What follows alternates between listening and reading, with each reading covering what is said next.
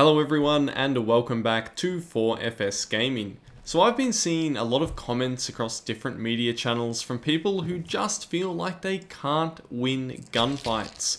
They watch and read guides, they're experienced in the game, they maybe even have a few hundred hours, but despite this they just get headshots straight up or hardly ever seem to be able to pull off any wins. So if you are someone that knows all of the basics of Hunt, you know when to be quiet, you know when to go loud, you know not to crouch walk unless you have to, but you still just can't win a damn fight, well then this video is for you. And I'm going to keep it quick, condensed, and cover the key advice that I would like to give people in this position. When I hear people talking about this kind of experience, and I go through it as well, and I've seen teammates go through it that I play with, where you just have bad weeks and you can't catch a break, it usually comes down to one of three things that are missing from your Hunt success formula. And those three things are aim, defensive movement, and positioning, and I'll touch on each one of these. So let's start with aim because it's quick and obvious. You need to be able to hit shots, and if you can't hit any shots, then it becomes very difficult to win. Yeah, there are ways around this by using RNG weapons, by using more shotguns and grenades to get kills, but generally speaking, that will limit you to very specific playstyles. You need to be able to aim with a rifle and land a hit. The good news is that aim is rather easy to improve as long as you make a conscious effort to do so. I've made a whole video on this, but I'll outline some key pointers here.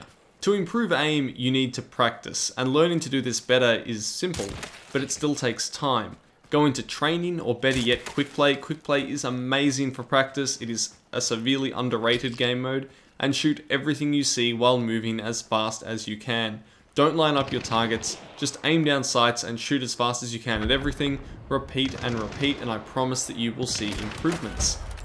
Now while you do this, there are two things that you should be experimenting with. The first is crosshair placement. Consciously center your screen at the likely level of your target when you round corners, so that acquiring that target when you aim down sights becomes even faster. You need to constantly remind yourself to do this until it becomes second nature.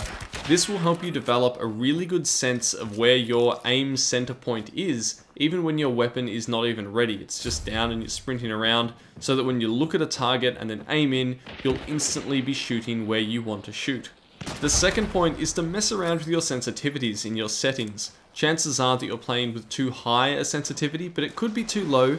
So first try dropping it down a bit and change it up until you find settings that work the best for you and that you find that you have the best performance with. It takes time, but you really have to experiment with this, and it is worth it. I can't tell you the best sensitivity and DPI combination.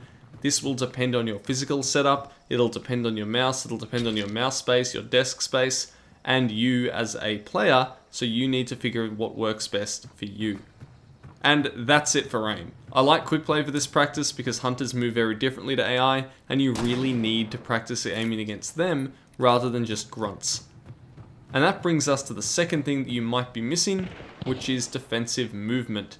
Now this is what I probably struggle with the most myself, and so in this footage you're going to notice that I'm not doing everything that I'm telling you to do, but I'm trying to make it second nature. It takes time. The basic principle is this: just like in a boxing match, you never want your head to be in the same place before and after an attack. You want to duck, slip, and weave to ensure that the bulk of those instant headshots miss you. When aiming down sights, your movement is slow, so strafing side to side is not sufficient to prevent most headshots at medium range.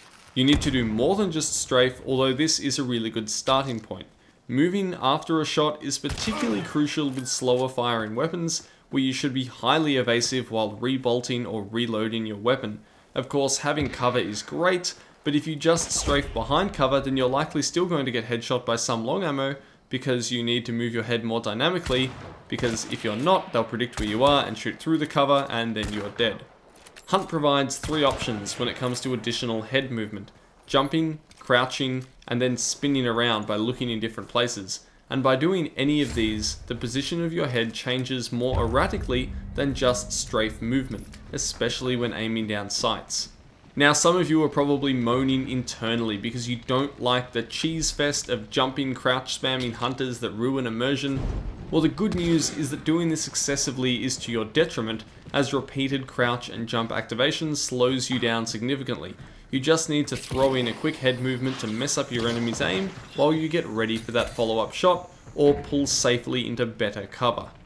If it looks crazily immersion breaking, then you might be going a little bit too hard on the crouch and jump spamming, and this will slow you down anyway.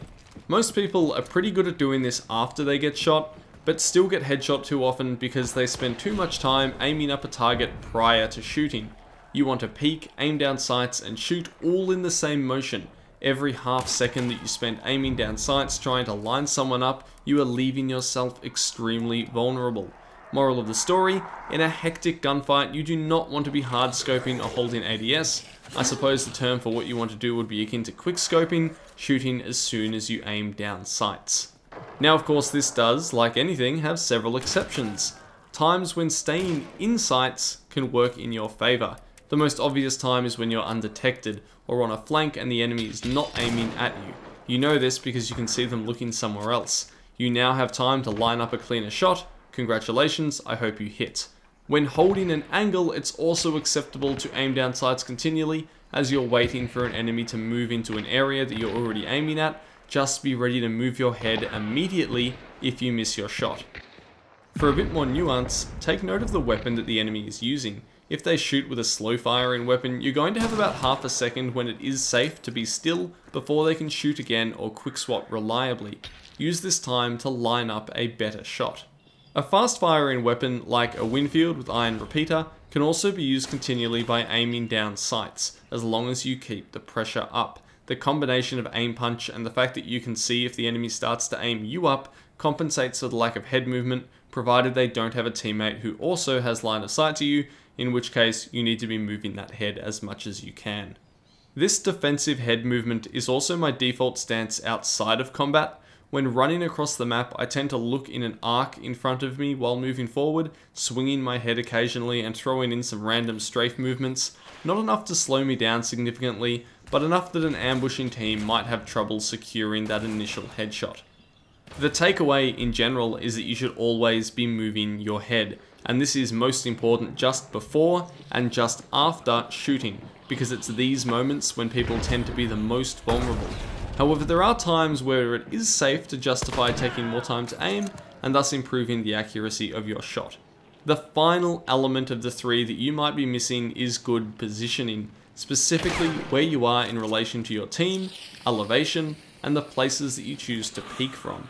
Peeking an angle that is being held by an enemy is very dangerous, but you can reduce your chance of peeking an angle where someone is looking by not peeking the same spot twice, and by rotating between several peak spots. Remember that doing so at close range means that they're probably going to hear your footsteps and have a pretty good idea of where you're going to pop out. Attacking when your enemy is shooting a teammate from a different position is ideal, because then you know that they're not holding your angle and you're free to take a shot. I've spoken at length about positioning in other videos, but the key points are to stay close enough to your team that you have overlapping fields of fire, but spread out enough that you don't disrupt each other's ability to hear the enemy footsteps and open yourselves up to being flanked.